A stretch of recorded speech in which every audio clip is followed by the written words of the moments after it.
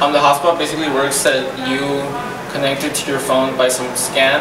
I use my hotspot for just school work, as in homework, as in essays, assignments, all of that. So we came to school at 7 in the morning or 8 in the morning until 10, and then in those 2 hours we went to Central High School.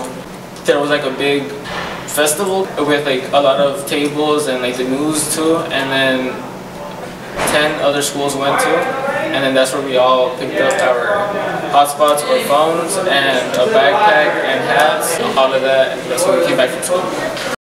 Sprint hosted a hot kickoff event as part of its 1 Million project, where more than 5,400 high school students in the Phoenix Union High School District will receive a free mobile device and free wireless connectivity. Research shows that 5 million U.S. families with school-aged children do not have internet access at home, and 70% of teachers assign homework that requires web access. That creates a homework gap, putting students at a disadvantage academically.